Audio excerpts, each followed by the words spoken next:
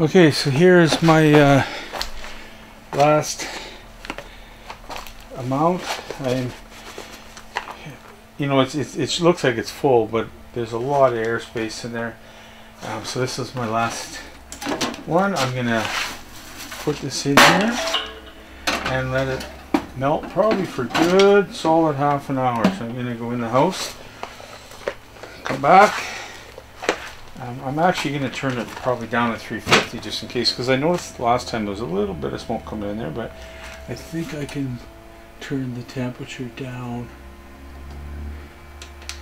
No, I have to stop it and then start it again. There we go. Now it's at 350 because that's the default. So okay, so about a half hour to 45 minutes.